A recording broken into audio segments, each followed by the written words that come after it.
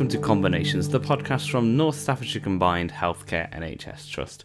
And in today's episode of Combinations, we're going to be showcasing our most recent patient story, as at Combinations we like to showcase all of the trust, whether that be chatting to the teams about new projects and innovations, or getting inside and having a look what actually the services are doing and what the patients and service users think. Today's story is Shirley and her husband Phil giving reflections and insights to the importance of compassionate care from the frontline staff, and this one looks at Ward 6 and how their experiences at North Combined were. Hello, my name's Shirley Houghton and the ward I was on was Ward 6. I hadn't been well for some time. And my husband he felt that I needed to go back to hospital because I've been in the Royal Stoke Hospital. But he didn't feel that I was improving sufficiently to what he felt I should be. I just imagined it would be an ordinary hospital, like the Royal Stoke where I've been, where there's wards, that you go into. It is a beautiful building. That was really very, very beautiful, but it frightened me somewhat because I wasn't prepared really. But then, of course, I thought, well, I'm here, I've got to go through with it. So that's what I did. I stayed put. I was still feeling very frightened, but not as frightened, because gradually as the weeks carried on, I began to feel safer and to feel that all the staff were all there with me, helping me.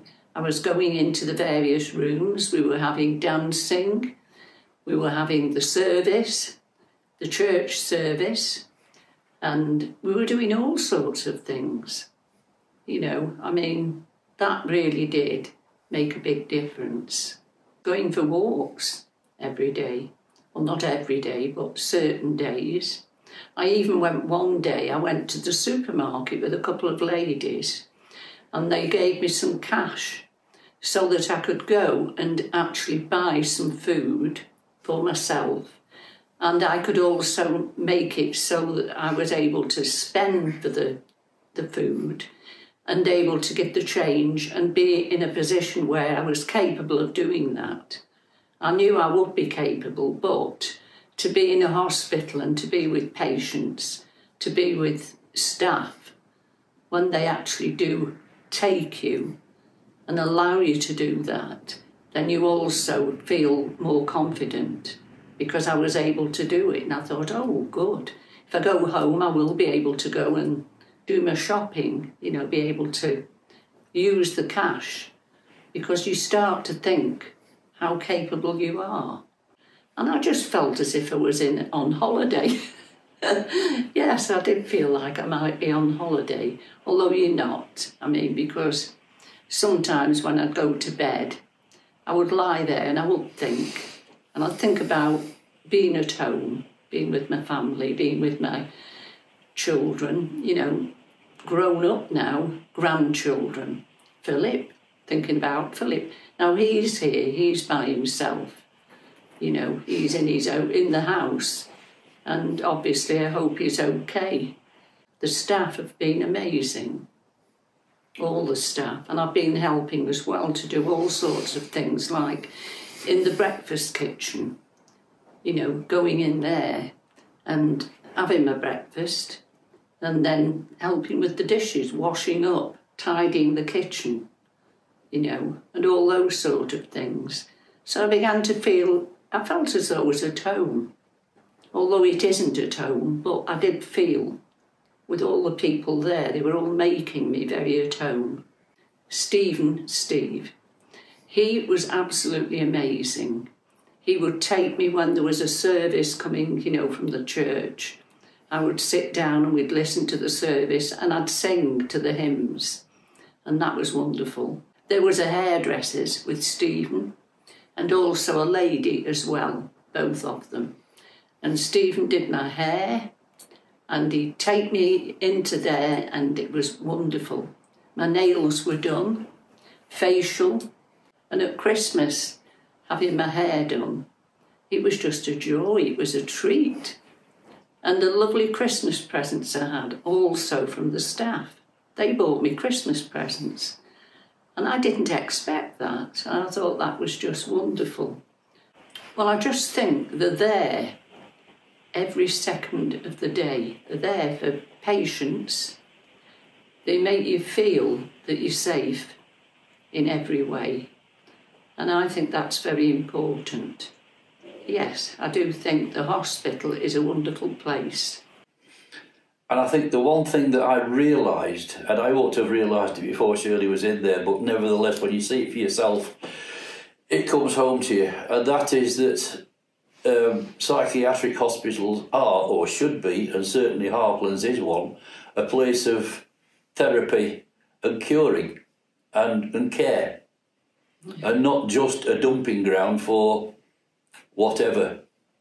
And I think that's really, really positive as far as places like Harplan's are concerned. And if there was one message I was going to give to, the world at large, it is exactly that places like Harplan's are worth, as a society, investing in, because they are places of care and therapy and not dumping grounds.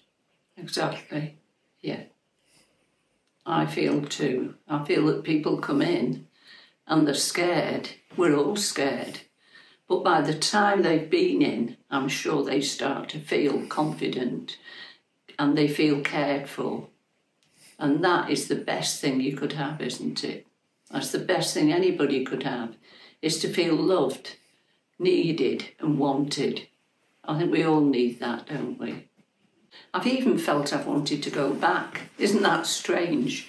I've sort of got up in the morning and I've started thinking about what I would be doing now with Steve, where he's now. He's coming round with the cups of tea and he's saying, "Would you like a cup of tea, Shirley?"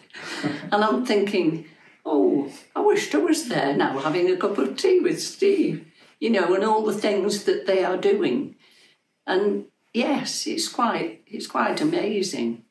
There is one thing that strikes me, and it's something that I have taken up with the Trust through PALS, and that is, in Shirley's particular case, all this began when she had a stroke, and she was a week on the stroke ward, and it was known when she was on the stroke ward that there were cognitive problems, but yourselves or any part of that particular department weren't invited to get involved, and I think that that's a mistake.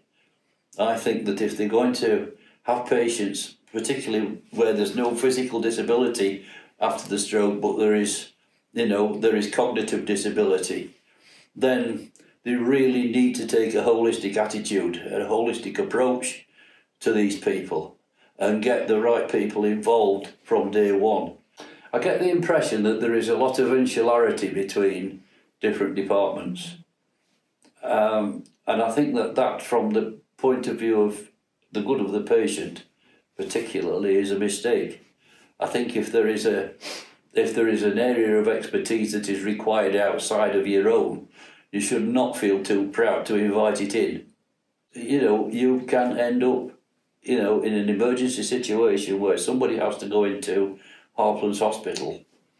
And this was 5 months after the event. And that 5 months period was a period of great difficulty for all concerned. And there was no backup there. There was nobody to turn to on this at the time. And it eventually led to Shirley having to go into Harplan's. And if there had been the backup, if there had been the involvement of these people from day one, it wouldn't have had to have happened. I'm convinced of it. And thankfully I was very fortunate to be in the hospital I was now in. And I think I was very well looked after, very cared for. And that is something which is very precious.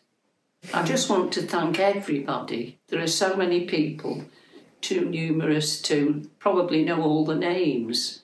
But I just want to say a very big thank you for making me well. Yeah. And I'd like to second that as well. The patience with which people answered the phone to me more or less every day when I phoned up to find out how she was quite amazing. So thank you. Thank you isn't big enough really to say thank you. But to me, I'll never forget. I will never ever forget this. I will be grateful for the rest of my life. So that is Shirley's experience, and this is one of many patient stories that we've had. If you'd like to check out any more of the patient stories from our trust, you can go over to our YouTube channel and find a playlist full of those.